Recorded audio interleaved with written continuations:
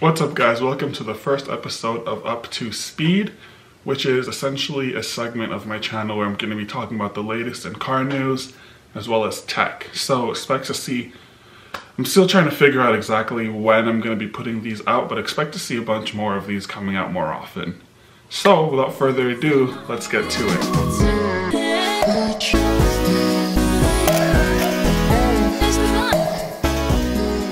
So I'm going to start off with the CT5-V blackwing. So although most of this video is going to be electric related, I figured I'd start off with probably one of the most gas guzzling vehicles that's going to be coming out soon. And it is the CT5-V blackwing from Cadillac. So it's coming out in 2021. The thing that I'm excited about the most is the fact that it's stick shift.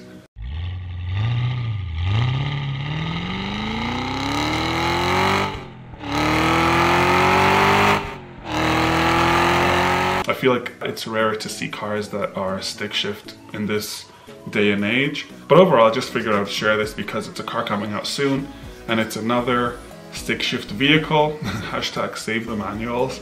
But yeah, I mean, that's that for this vehicle. I'm gonna move on to the next piece of news. We've more recently heard that Elon Musk is planning on still coming up with robo-taxis later this year. That's something I'm kind of trying to figure out, like exactly what that's going to entail. But more than that is this company called Navya, and I might be saying it wrong, but it's a French-based company. This is a company that produces autonomous vehicles that are used to currently carry coronavirus testing from like one facility to another. At least from what we're hearing more recently, it seems like the company is looking to create a way to deliver mail without needing people. So essentially you're gonna have robots delivering your mail for you. Oops. Again, something we're yet to find out a lot more about, but it's pretty exciting because I feel like a lot of people, whether it be people who are nurses, doctors, or people who work in the food industry, or even people who deliver products, I feel like they're putting themselves at risk. So really anything that makes it easier to get one thing from one place to another without risking human health is always a big plus.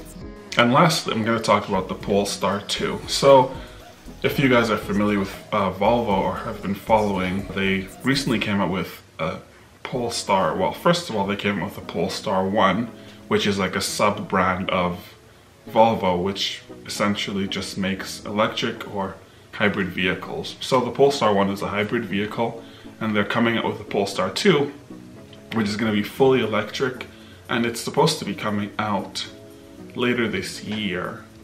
And we're sort of going to see how that pans out with the whole pandemic situation. However, it's going to be competing with the Tesla Model 3 and Tesla Model Y. So price-wise, it's going to be right around it's going to be starting at 60.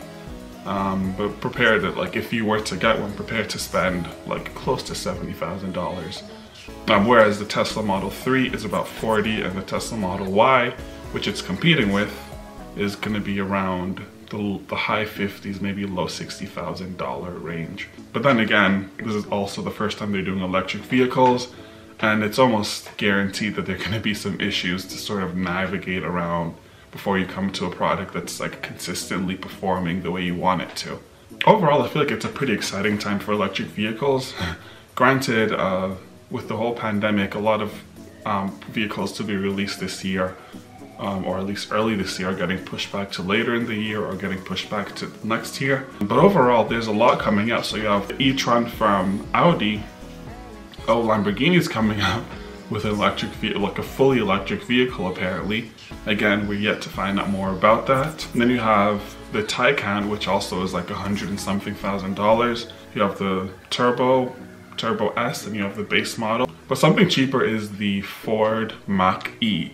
And I did talk about this a while ago. It's going to be around $40,000. A lot of purists may say that they're not a fan of the fact that they're using the Mach name because it sort of goes off the, I believe, the Mach 1 Mustang, and it sort of has a similar but kind of different styling. So people aren't really a fan of that. But I feel like for me, I like electric vehicles. And it's probably likely that within the next 10, 20, maybe 30 years, a lot more people are going to be on the electric vehicle train. But again, we kind of don't know how things are going to pan out because of course the pandemic has pushed things back and who knows whatever is going to happen in the future. But either way, overall there's some pretty decent vehicles that are coming to the market that are electric. And I assume that within like the next 10 to 20 years, prices are also going to go down, mainly because there's just more electric vehicles in the market. So again, that's something to look out for. That's something I'm pretty excited about.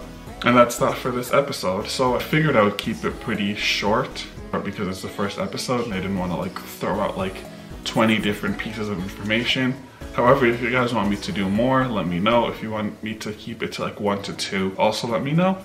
But that's that for this video, guys. If you enjoyed it, share it, like it, subscribe, and I'll catch you guys later.